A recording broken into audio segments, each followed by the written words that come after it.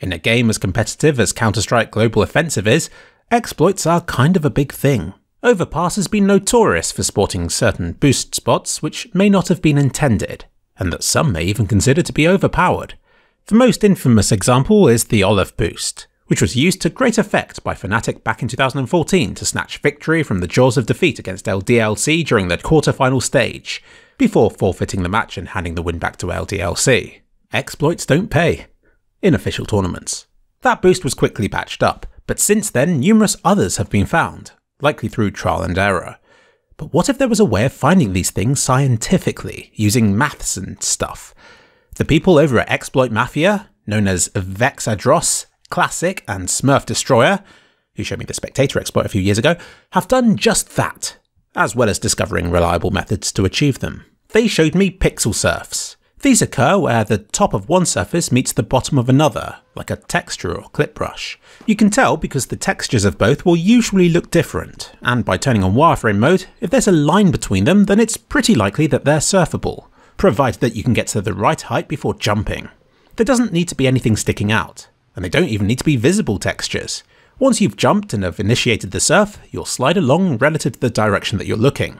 To remain surfing, you must keep holding the direction buttons pointing towards the wall that you're surfing along, or you'll just drop straight down again. Pixel surfing will allow you to gain a view of the level that you otherwise wouldn't. You'll be able to see over walls. It can suspend you in positions that other players might not bother checking.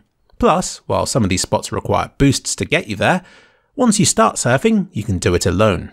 And if that's not enough to interest you, you can shoot while pixel surfing. It thinks you're midway through a jump, so your accuracy with most weapons is terrible, but SMGs will work reasonably well at close ranges, and the Scout fires with decent accuracy. Valve please fix. The values you need to know are these. The height of your view is 64.09 units, a crouch jump raises you by 66 units, and your hitbox is 72.04 units tall, and CL Show Pos 1 will show your location in the level. The easiest way to find the pixel surf is to start with a slope, since getting the right height is the hardest part. Next, somewhere along that slope you've got to find a connection between two parts of the same wall. And now here comes the science. You find the height of the connection in the wall by lining yourself up exactly to it. Then you add your height to that number and subtract by a crouch jump. In short, with all the maths done, for this type of pixel surf you need to be 1.91 units below the height of the wireframe that you want to be pixel surfing along. And then you simply need to run and crouch jump at it.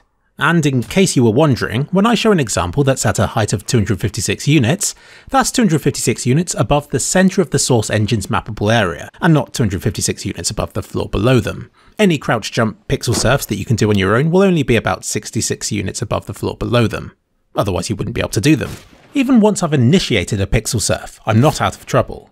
It will fail the moment I run off the edge of the wall connection that I'm surfing along, or if I stop holding the keys that keep me running towards the wall. But with a bit of practice, I can turn myself around, and then with a scout can fire off some pretty decent shots. It's often easier to be facing roughly the right direction before the jump, so bear that in mind. Not all pixel surfs are created equally. Some, like this one, are easy to pull off. Just get to the right height and crouch jump. But others can be made to work by doing two more things. Firstly, you need to get as close to the wall as you can. Simply running up to it isn't enough. You'll still be 0.03 of a unit away. Jump at it while pressing A or D and you can get that 0.03 down to a nice round 0.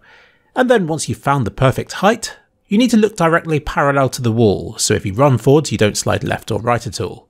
This will make some of the pixel surfs a lot easier to initiate. Sadly, maps are getting increasingly resilient to this exploit. Old maps used to have the walls made out of walls.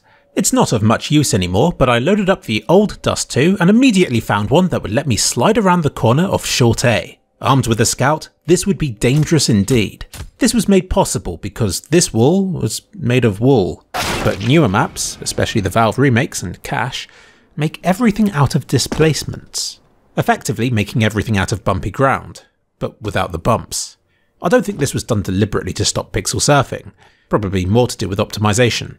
But from my testing, this modern approach makes it a lot harder to achieve the pixel surf in the first place, and then to remain surfing even if you do manage to pull it off.